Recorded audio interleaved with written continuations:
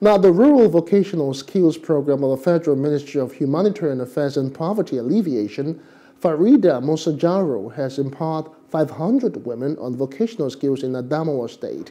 The women who were equipped with various skills on carpet making, makeup, bags, and shampoo, among others, were drawn from Mubi in the state.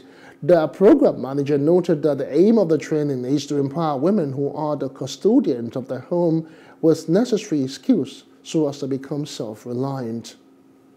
I'm very happy to have Mr. President as the President of Nigeria. May God bless him and be with him.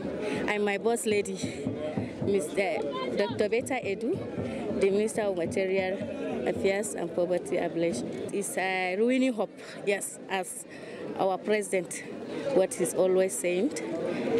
Ruining hope is for better Nigeria. Ruining hope for better Nigeria. So we pray all over to be ruining hope for better Nigeria. A member representing Mubi North constituency in the Adamawa State House of Assembly, Musa Jauro, lauded the initiative of Farida and urged the beneficiaries to use the knowledge acquired for the purpose intended.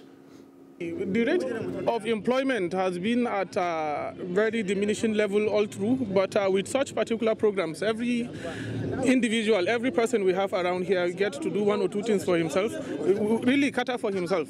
So it is really decreasing the rate of unemployment in our community.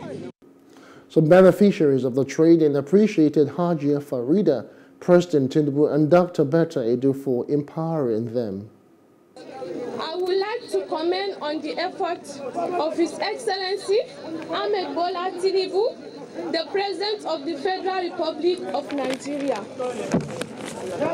for creating the Ministry of Humanitarian Affairs and Poverty Alleviation to enhance the standard of living of a common man. Learned a handwork that will help and benefit us. I, as a housewife, before, I don't have any work or job to do, but now I have learned something to do. Thank you so much.